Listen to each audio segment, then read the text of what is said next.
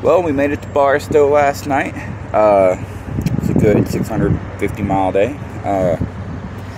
But I may have made mention of this in the video that I posted yesterday, but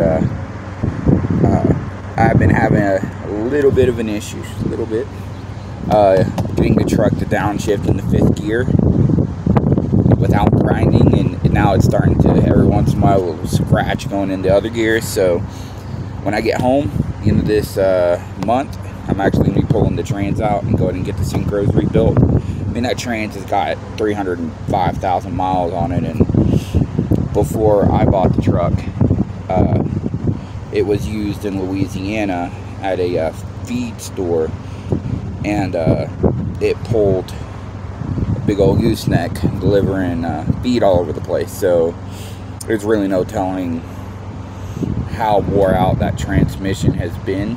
I mean, I put 103,000 miles on it, but there's another issue that's probably, I would say it's a little more concerning.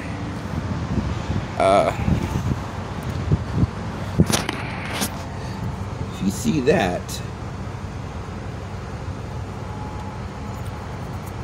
that's engine oil, and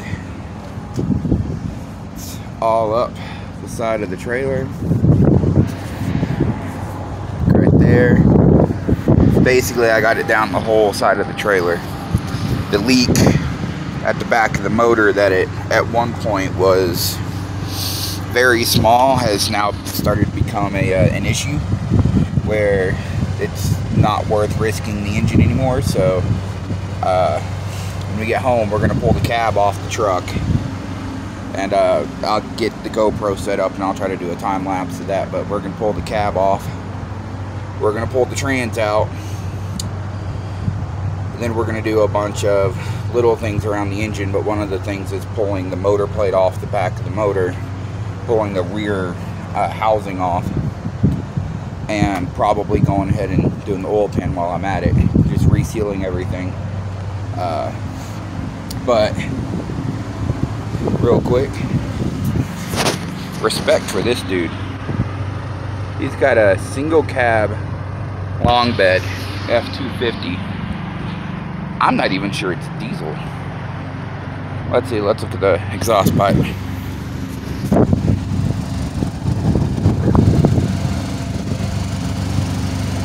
Yeah, I think this is a gasser. I'm gonna ask this guy later and see if it's a 7.3 truck, the new 7.3 gas motor. That's gonna be interesting. I don't know how this dude's getting along in this little single cab truck, but respect. Because clearly he didn't want to buy himself an $80,000 diesel, so he's doing it with the truck he's got. Can't shame that at all. Here's a little bit better view, hopefully, of what's going on. Look at all of that. It's all down the side of the trailer. So clearly my truck needs a little bit of help. Okay, look at this. The other screw fell out yesterday. I'm coming back here and running that back down every time I get stopped. So it's just a screw. I don't think they're gonna mess with me too much about that. But yeah, so we got some shop videos coming in, and hopefully y'all like that, because I know Steve Miller had his truck get messed up, and he's spent a month and a half at the house, and I know his views dropped off pretty hard. But I'll do my best to make that interesting to watch.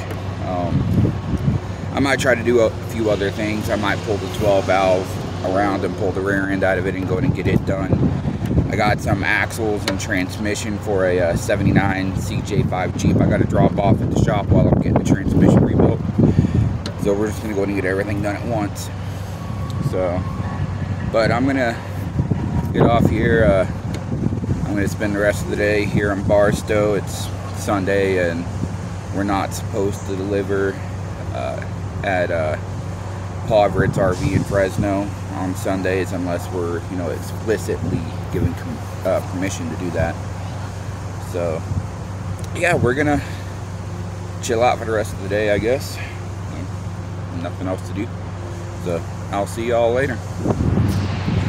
If I can find the pictures, I might actually add them to the end of this video of my 12 valve. Now, my very first video, it's called 12 valve HotShot build. You'll see my silver 12 valve that I had built from essentially the ground up to do HotShot work. Well, that truck got totaled, as I had mentioned earlier, and I did reframe the truck. I traded a P-pump that I had lying around for a frame. And when we had that big winter storm come through last winter, and all our air compressor was locked up, all of my electric tools stopped working, we broke out the hand tools, my father-in-law and I, and we frame swapped the truck. And the following week I went out to the junkyard and got doors, a tailgate, found a bed on Facebook Marketplace, and the guy actually traded me straight for my old flatbed for his really straight dually bed that was the same color as my truck. Even the dually fenders aren't even jacked up, so I think I got the good end of that deal. But the only thing that hasn't been gone through on that truck is the rear end, which I'll probably, like I said a minute ago, we'll probably go ahead and get that taken care of. I did manage to break the accelerator rod last time I was home, and I ordered a new one. And I was out hot rodding the truck around, you know, like you shouldn't do. And I grabbed a couple of zip ties and looped them together to make that connection with the linkage, and it worked. It got me home. I've actually drove it around a couple times since then. I don't recommend it, but it works. That's not roadkill. I don't know what is. But yeah, I'll see if I can get those pictures, and I'll stitch them together and I'll get them thrown up. So I'll catch y'all later.